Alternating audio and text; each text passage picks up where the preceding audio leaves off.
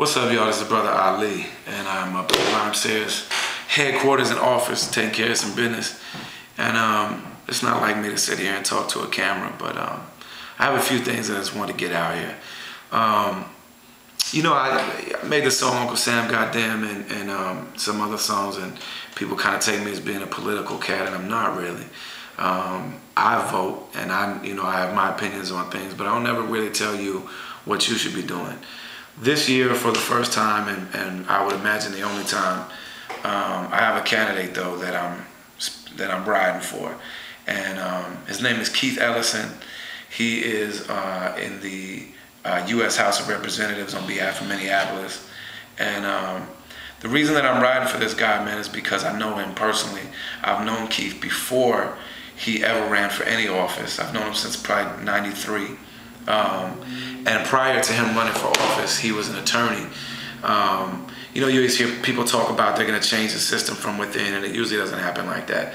This is an individual, though, who used his knowledge and his access to resources to really help people in the community get justice.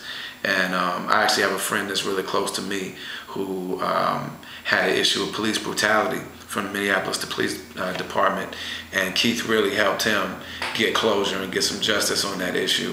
And so I'm riding for him. I know his character, I know his heart, I know what he's about. And he's still out here in the community. You can be in North Minneapolis in what they call the hood, and you can see him, you know, out, and you can access him, you can call him, he'll call you back. He's real, he's the real thing.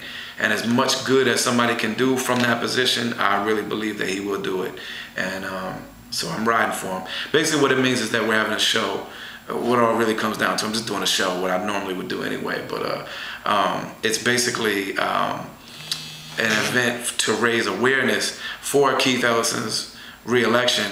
But what he's trying to do is he's got this campaign called Explode the Vote, which means that he's got the goal of bringing out 20,000 new voters in Minnesota, in Minneapolis in particular, people who have never voted before, people who have never been interested in voting before, a lot of young people, people whose voices normally are overlooked.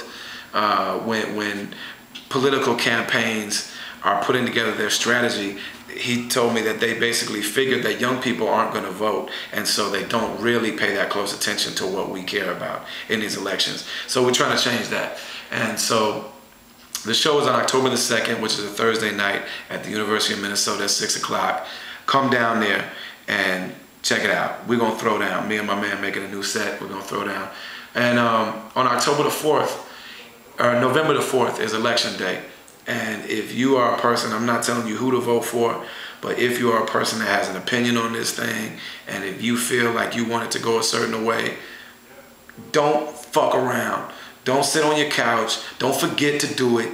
You actually have the constitutional right to leave work so that you can go and vote. Just because you have a record doesn't necessarily, a criminal record doesn't necessarily mean that you can't do it. You got to get registered, you know what I mean? You got to show up with your proper ID and all that stuff. But man, just go on Google and figure out what it takes for you to vote where you at. And just, man, don't fuck around and forget to do it, man. Just do it. And, we're going to see if we can't make something happen. All right, that's it for now. Peace.